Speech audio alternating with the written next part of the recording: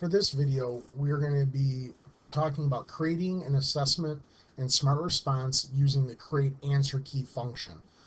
This is something I'm finding not everybody knows about, and it's real nice and easy way to create a template if you constantly are using roughly the same number of questions. But it's also a great tool if, say, you've got that hard copy version of your assessment that the students don't need to see the question. So this is more if you're still using response, with the clickers, not necessarily VE, because VE you can see the questions, so the kids would need it. But in this case, like I said, this is a great way to build an assessment when the students don't need to see the question on Smart Notebook. The first step that we are going to do is we're going to go up top here to the response button at the top of the page of the drop-down menu. And the third option down is create answer key. So we're going to go ahead and click on that. When this comes up, you do need to have a title. So in this case, we're going to create a title for this assessment, and we will just call it blank assessment.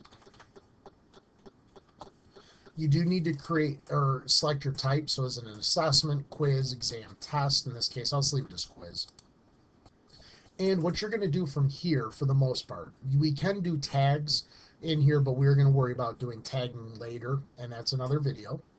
What we're going to do is you select which question type you want. So in this case, we'll say multiple choice. You select how many options, so we'll use our standard of 4, and all you do is click the answer. So we'll say the answer for number 1 is A, the answer for number 2 is B, back to A, C, D. We'll say the next question is true or false.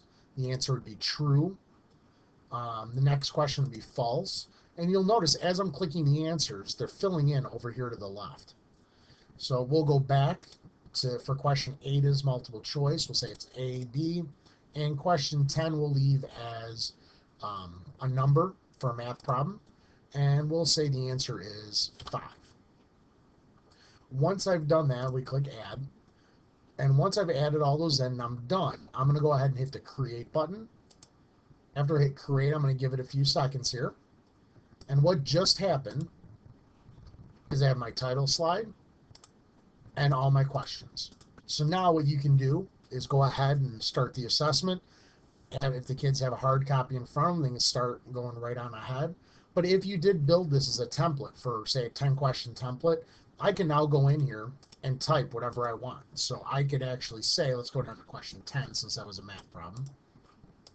And I could type in here, what's 1 plus 4, and that equals. So I can add to these slides if I like.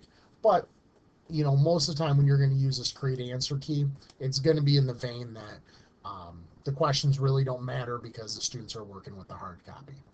So that's creating an assessment using the answer key.